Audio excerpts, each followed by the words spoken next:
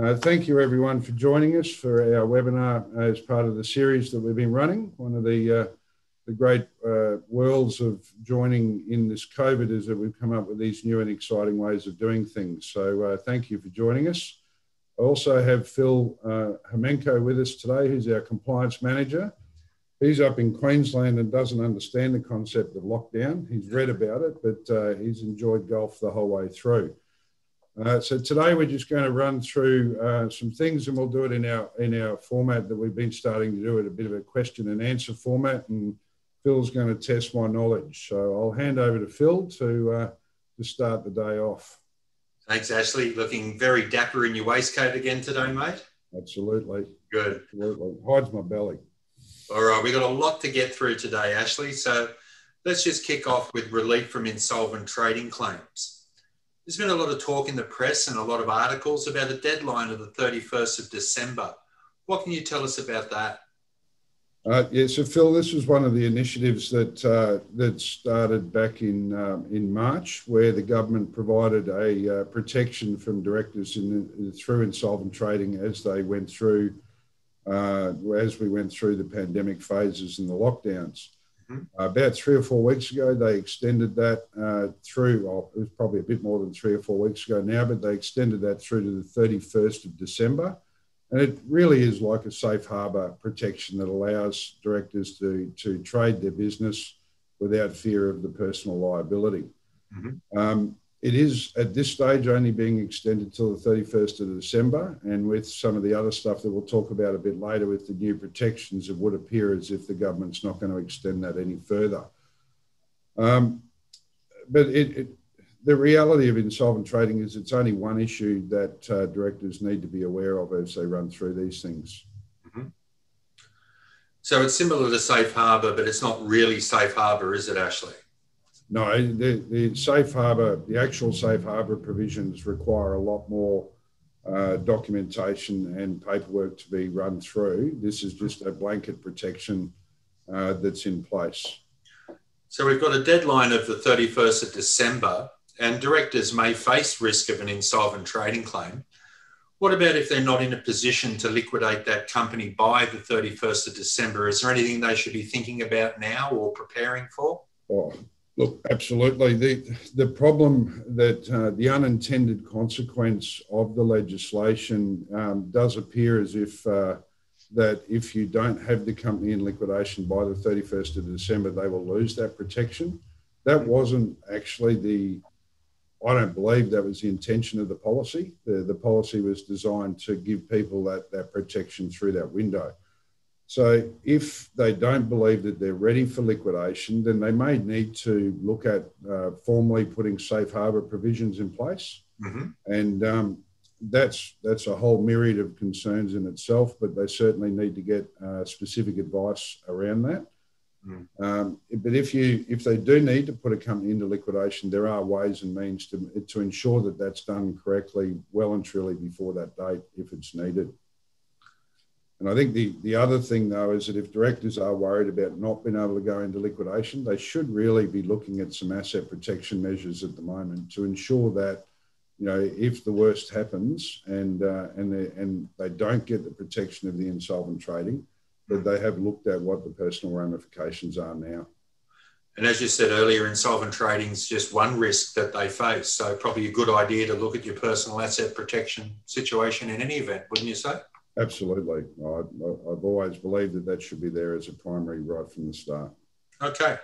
So the government might change this. They may extend it. They may not. We don't really know.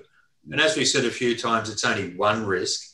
Let's move on and talk about some of the other recent changes. And there was a pretty significant change in responsible lending guidelines. Could you tell us a little bit about that, Ash?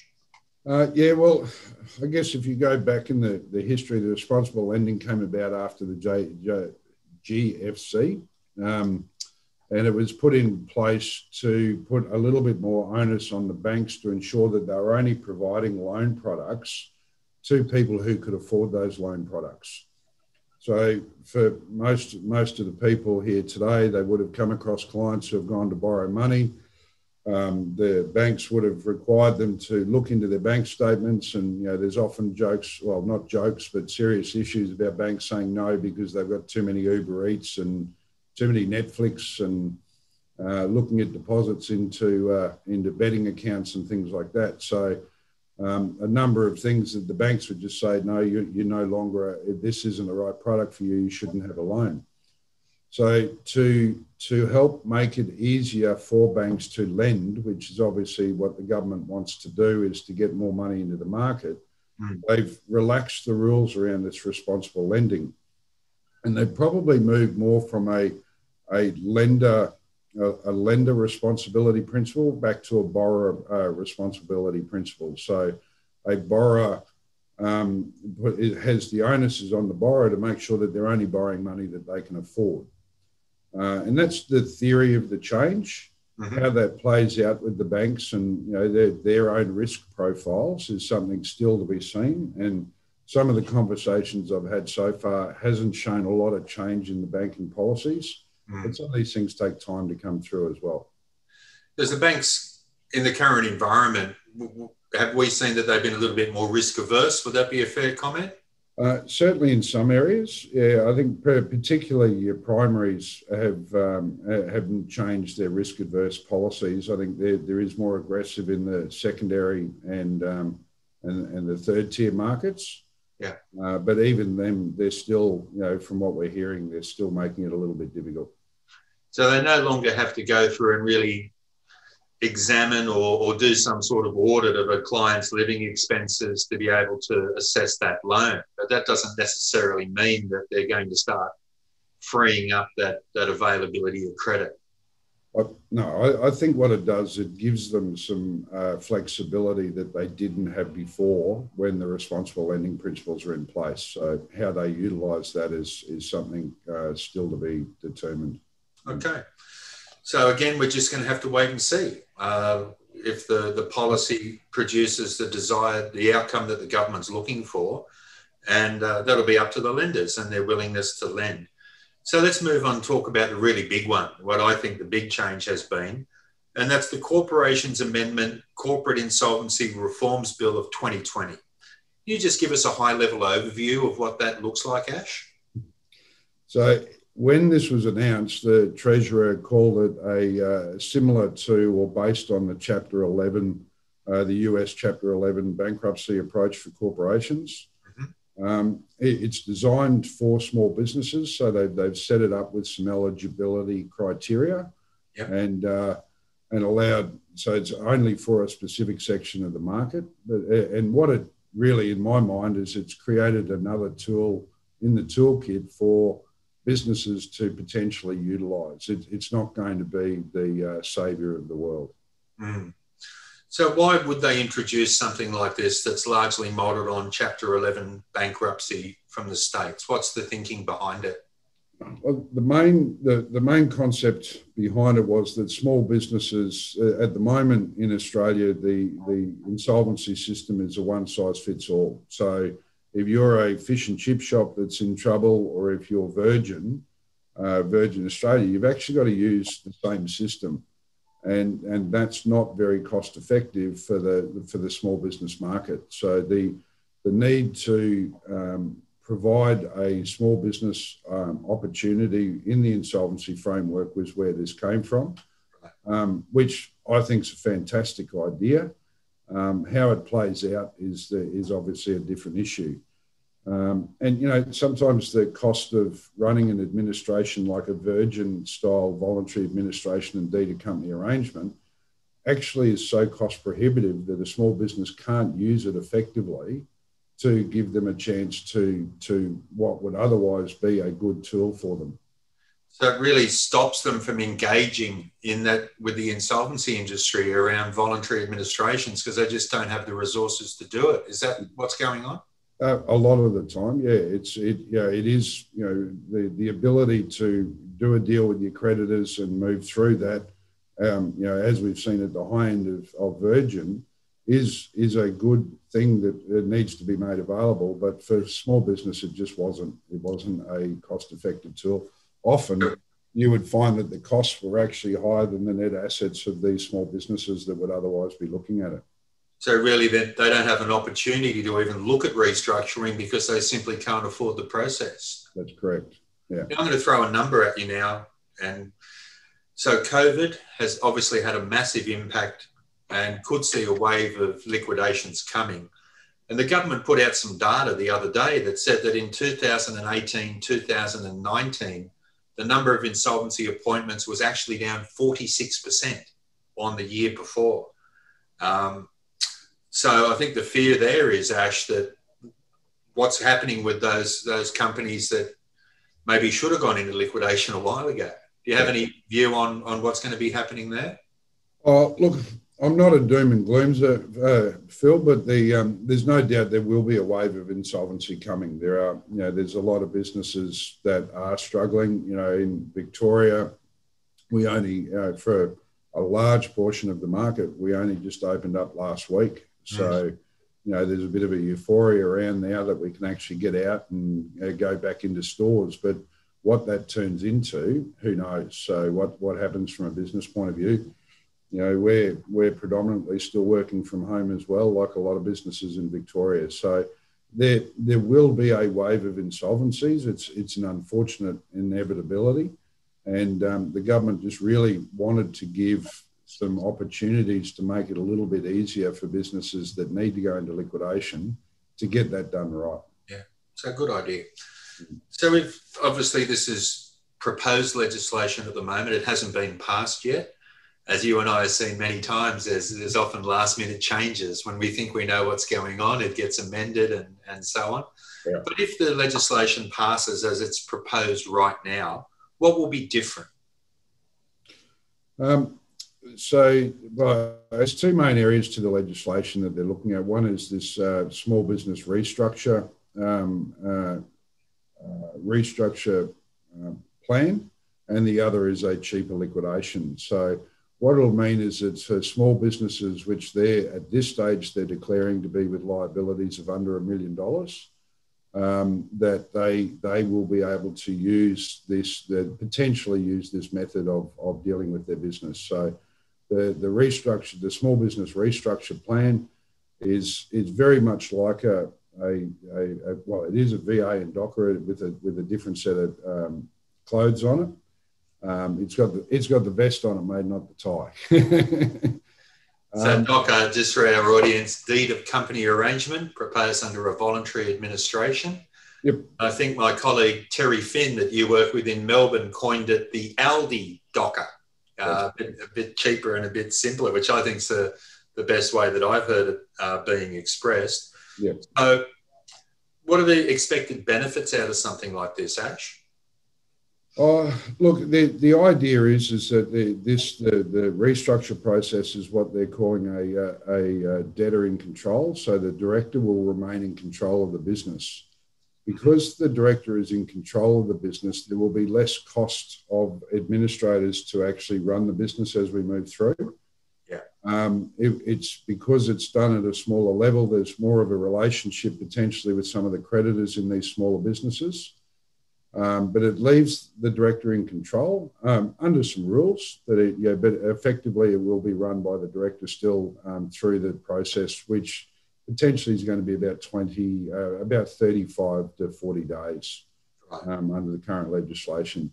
But what it will do is allow them to put an offer to their creditors in a formal method with some oversight from an external independent person to verify that the offer being put up is reasonable. Now, if that offer is rejected, I assume that they could then take advantage of that simplified liquidation process that you referred to earlier? Well, it is a little bit of an interesting one, is that if the offer is rejected, they actually get, the company stays with the director and they could actually just go about their business as normal. But if the director thought they were in trouble before, they're still obviously going to be in trouble post a rejection of any offer. And then, yes, potentially you can move into this simplified liquidation process. Right. And really the idea behind the simplified liquidation process is that, again, sometimes liquidating a company is actually cost prohibitive. They can't get a liquidator to take on the job unless a creditor goes to court to actually wind it up through the court. So a director who wants to take care of the affairs of his business, wants to shut down the business and be done with it, again, the cost of it was sometimes too high for a director to be able to do it. That would leave, and what they don't want to have in the marketplace is all these zombie companies that are just not trading but haven't been liquidated. There's debts out there. So the idea is that a cheaper, simplified liquidation will allow the insolvency market to clean up some of these companies.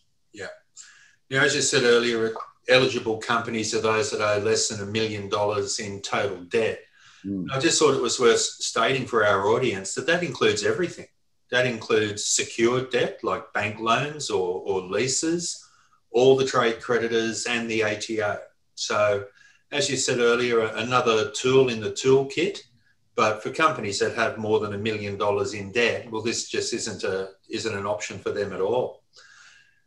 It does seem, $1 million doesn't really sound like a lot in the greater scheme of things. Any reason or any rationale behind why they've put these eligibility criteria on? Well, when the government was obviously doing their analysis on this, they had a look at what the level of companies that had gone into liquidation and what the liability levels were. And the stats that they said that were provided as part of the release of this new package was that in 2018-19, 76% of companies that entered into administration had debts of less than $1 million. So in their mind, and 98% of those had fewer than 20 employees. Right. It was obviously an idea was to catch that smaller end of the market. But with the numbers that they're releasing, what they're saying is that it will capture a large extent of the insolvency market. And given that the prediction is such an influx, then they wanted some clean and quick ways to deal with those for the directors. I've got to say, I saw those stats too, and I was a bit surprised because in my role here as compliance manager at the Jonge, I review all the strategies, or most of the overwhelming majority of strategies that are written around Australia. And the idea that 76% have less than $1 million in debt surprised me because routinely I would have thought that number was nowhere near 76%. So as you say, we'll need to wait and see how effective it is and if it does help those smaller companies engage in the process. All right, so debt restructuring process, we've spoken about it a little bit already. I've already tagged it with the Aldi docker. Yep. Tell us a little bit more about how it all works, Ash. Okay, well, again, for the audience, let's be clear that we're still waiting for the legislation to get royal assent. So there's always the ability and likelihood that some of these what I'm going to run through will change. But the concept is, as I mentioned before, it's very much like the voluntary administration process. The government, as part of this legislation, have created a new position called a small business restructure practitioner. At the moment, effectively, that's going to be the liquidators and administrators that are currently in the marketplace. They are talking about there being some others being made available, but at this stage, we're only aware of administrators and liquidators, and they're well placed to run this sort of model. The idea is that the director will appoint a restructure practitioner, and while he continues to run the business, the restructure practitioner will go through a process of doing some reviews of the business and help the director, along with whatever other advisors they have, to formulate a plan to make an offer. During that time, the director has the protection, the full protection of what would from the administration process. So in general terms, creditors will not be able to take action against the business. They will have to sit and wait for the offer to come through. The director will continue to trade the business, but cannot go about can't sell off assets unless it's approved by the restructure practitioner. So he can deal day to day, but he can't do any extraordinary activities with his assets. the director will then make an offer, which will be an opinion will be provided by the restructure practitioner to the creditors. At the moment, that says it has to be around the 20-day mark, but that's, again, we're still waiting for exact confirmation. And one of the requirements is before the offer goes up, all employee entitlements must be paid, which is a really big one. That's not required in the voluntary administration process. The director must ensure that all of the employee entitlements are paid in full prior to any offer being made to the creditors. Right. The practitioner will then review the offer and then submit a report to the creditors, this is all going to be done virtually and online now to reduce the costs again. And the creditors then read that report. Do you think I'll have 15 days to accept that offer. About the invoice. We have to upgrade the subscription to be able to do it. Just got, sorry, everyone. There's a few people who aren't on mute that I'll just clean up. There we go. So the interesting part with this one, though, is that under a voluntary administration, the administrator had to provide an opinion as to whether this was better than liquidation. That's not required in this case. Phil, you've muted yourself, mate. Can't have a conversation with you if you're muted. Some people might think that's a good idea, Ash. Yeah, I know my wife would like to see me muted more often. But so the small business practitioner doesn't have to make an opinion as to whether it's better than liquidation. We believe he has to make an opinion as to whether it's affordable. So there'll be a lot of work that needs to be done around getting that confidence with the practitioner. It's similar to what we saw before. It's a voting on the dollars. So a 50% value will determine whether it's successful or not. So that's the 2-second version of what this is going to look like, Phil. I might just jump back a bit. The director appoints the small business restructuring practitioner. Has a creditor got any ability to do that at all? No. This is a director-led operation only. Right. So the director then trades the business in the normal course. Yep. He can sell stock to clients or whatever, but can't sell major assets. What about the small business restructuring practitioner? He can sell, but only with permission. With permission.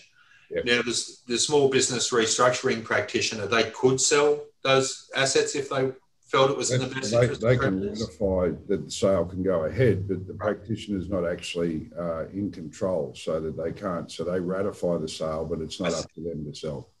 Okay, great.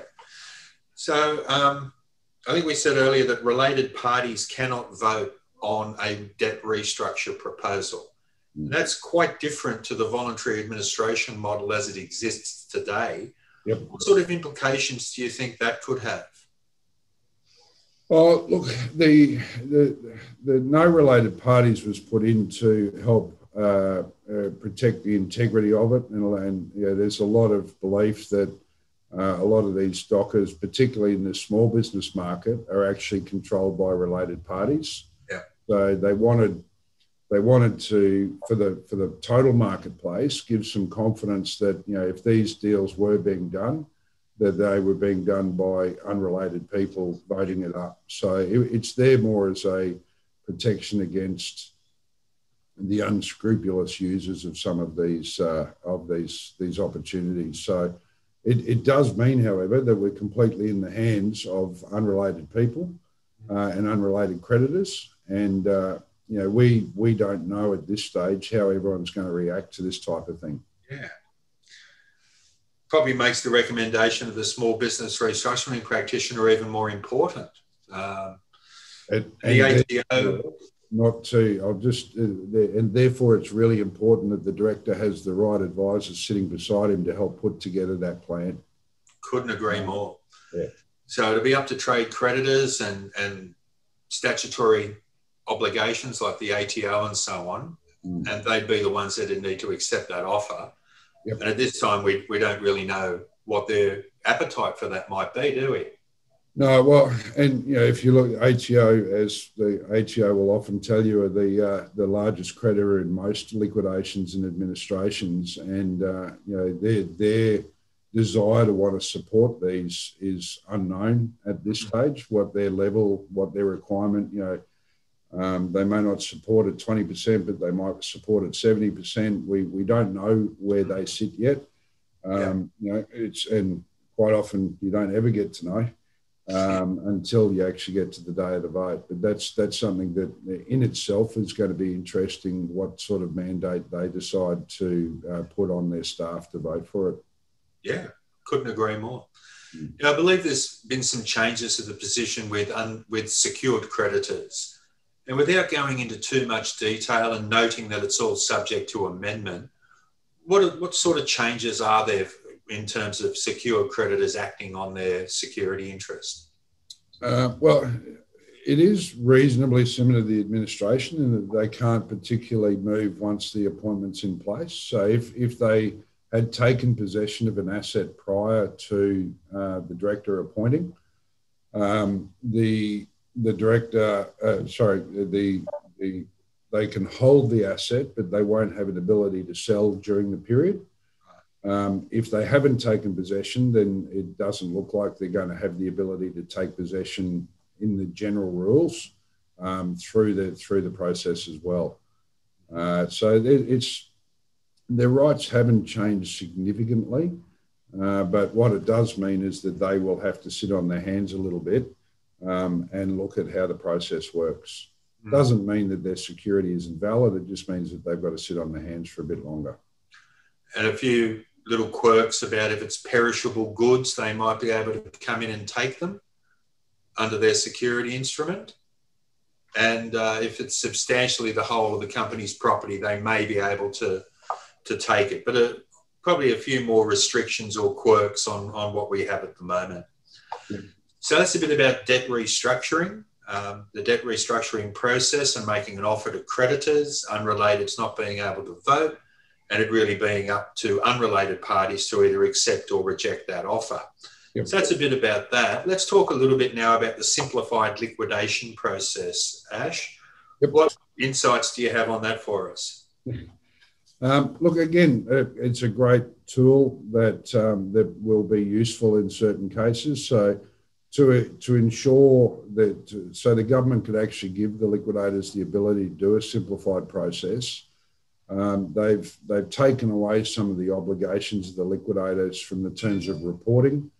They've taken away some of the ability for them to continue to chase preferential and uncommercial transactions.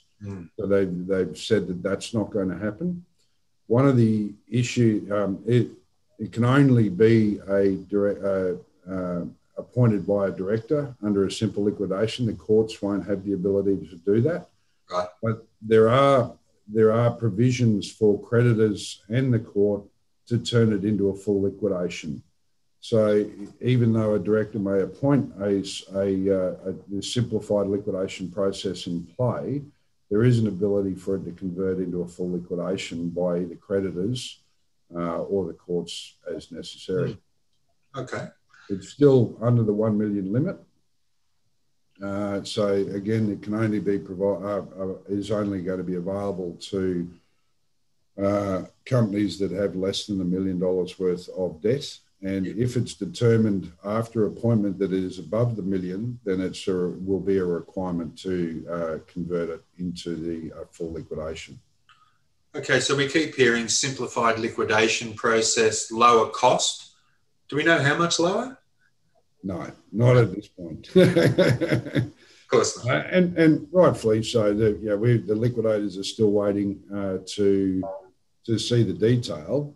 So therefore, their ability to be able to cost this up is very difficult when they don't actually know in detail what they're going to have to do yet. So that's something still to wait and see. Probably won't have an idea on the savings from that point of view probably till early December. but realistic to assume that if there's fewer investigations that they need to do, they're not going to be pursuing certain claims the way that they do now. Easier reporting system and electronic meetings. Well, hopefully there is a bit of cost being taken out of it on the liquidator's side. Yep. It's reasonable to assume that there could be some saving there for people that are looking to engage in that process. Without a doubt, yeah. So lots of rules, lots of details still to come out, limited to company debts under $1 million, as we've said a few times. And as you say, another tool, but not a solution for every client every time. No. I think I guess if there's one thing that I would like to say is that, all of these things need to be looked at as part of what is the best opportunity. So, as you know, Phil, when we have a look at a client, we're not actually making a decision that this is a VA or this is a liquidation or this is a restructure without looking at all the facts. So for us, it's very exciting that both of these have been brought into the mix as another tool that could be used to help protect the director or protect the business and give it the best opportunity to move forward if that's what it's needed. But it is nothing more than just another tool. And if it is the right fit for a particular one, then that'll be what we recommend. If it's not the best fit, then it won't be what we recommend. So there's a few things that it won't do, though, isn't there, Ash? So talk us through a few of the things that directors of companies need to think about that's aside from this, that's going to happen whether this model's in place or not. Well, look, one thing to say is that this is still only a corporate component. So we're not actually talking about the impacts on the personal end of it. So whether you use the restructure, simplified liquidation, or any of those, these are corporate only. They don't look at the impacts personally. So if you do a restructure through this simplified process and you get a deal at 30 cents in the dollar, it doesn't mean that the creditors can't chase the director for the rest under their personal guarantee. Right. So the flow on to the director individually is still something that's very valid.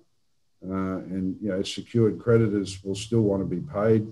If you have personal guarantees, they may still be pursued. They can, and it's not like you can use this all the time. There are limits to the how often a director can use these methods to try and protect themselves as well. But there's still, for us, you've got to look at the personal side of the flow through on these as well. I think just in my experience here at Jonge, that's absolutely critical, is to look at it from a holistic point of view, to look at both the corporate and the personal. And one thing that I know in my work here is the first thing I want to know is, what does my client want? What do they want to achieve? What outcome are they looking for? So for me, it's never about a cookie cutter approach, because one size doesn't fit all. And this certainly isn't going to fit everybody, but could be a really positive thing in those cases where it does. It may give those smaller businesses an opportunity to engage in a debt restructure process that they currently don't have right now. Yes. Yeah. All right. And look, the other thing that we haven't spoken about as part of this relief package is that we talked at the start about how the insolvent trading protection runs off on the 31st of December. They have put into this package, and again, still waiting for specifically how this is going to play out. But if a company wants to extend their protection under this, they have said that there will be an ability for a director to notify that they are intending to use this process somewhere in the next 3 months. So right. in that January to March period. We don't know what that form looks like yet because it actually hasn't been created. But apparently it will be a form that will be a notification that will go up on ASIC's website in some form. So if you have a client that is concerned and may need to look at these things, then now's the time that we've got to sit down with them, work out whether this is the process that we're going to use, And if it is, whether nominating is something that we need to do before the 31st of December to ensure that that protection is extended. All right. Well, thank you, Ash. That's all the questions I had for you, mate. You've done well again. We're keeping it nice and quick and simple. So I will open up. If anyone has any questions, you can put up your hand, I think, on the system, or you can type them into the chat box, and we can talk about any of your thoughts or comments or questions that you may have in relation to these new areas. I think while we're waiting for people to formulate that, what I will say is that, and I think Phil and I have made it relatively clear that it is potentially a very good tool, but it is only that. It's still something that identifying those who need it and getting that independent, holistic advice is still very much a critical thing and still imperative to actually ensure that we get the right results for everyone.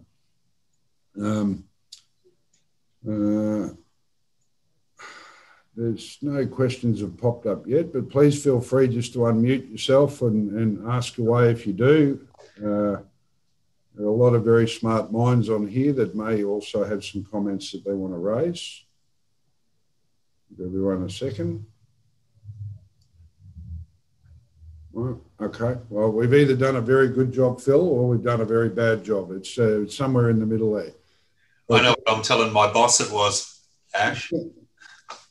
We'll say we did it well. So I will wrap up then if there are no questions and no thought or no comments that people wish to raise. I will let you know that that our next month's webinar, which will have the invites going out shortly, and it is open to registration now, is that we're blessed to have Martin Lakos from Macquarie Bank coming to have a chat to us. That will be on the 10th of December. And he's going to obviously talk. He's a phenomenal economist who most of you would have seen on TVs around the place, and probably heard him speak. A fantastic speaker, passionate about economics, and he's going to give us a bit of a rundown on his thoughts on the world economy and then how that flows back into Australia. And no doubt he'll cover off on the impacts of the Reserve Bank going down to 0.1% and starting to buy bonds for the next 3 to 5 years, and how that actually plays out. So in my little economist mind, I don't quite understand a lot of that detail, but we are very lucky that we've got him coming along. So look out for that invite. It will be very enjoyable. For Phil and I, it's the last of the Phil and Ashley show for this year. But you're more than welcome to come back and have a chat to us.